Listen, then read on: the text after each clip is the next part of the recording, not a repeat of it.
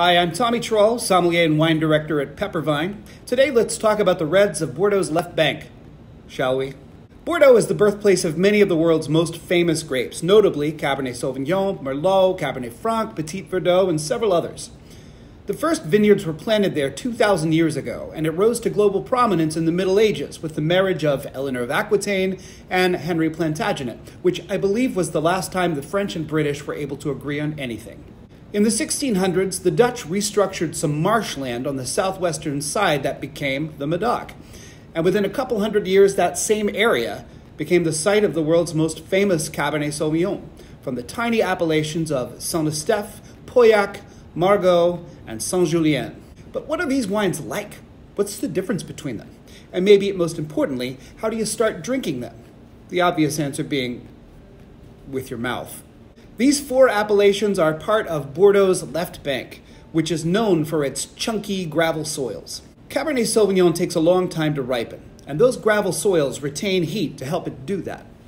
Moreover, it drains well. Bordeaux can be rainy, and that keeps the soil from staying too cold.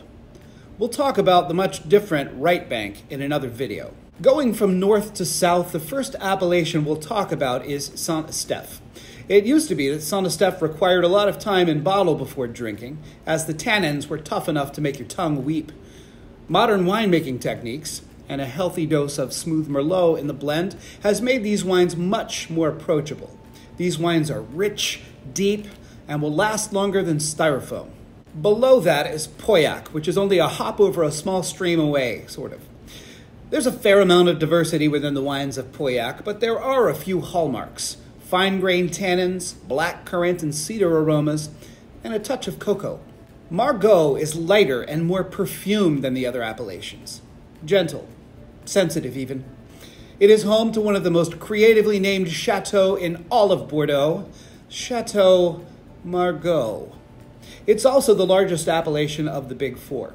If you don't like for your Cabernet Sauvignon to smack you in the face, this is a great place to start. Finally, we come to St Julien.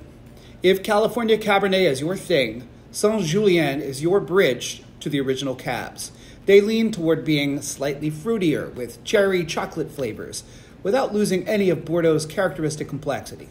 And there you have it, Bordeaux's left bank in less than 3 minutes.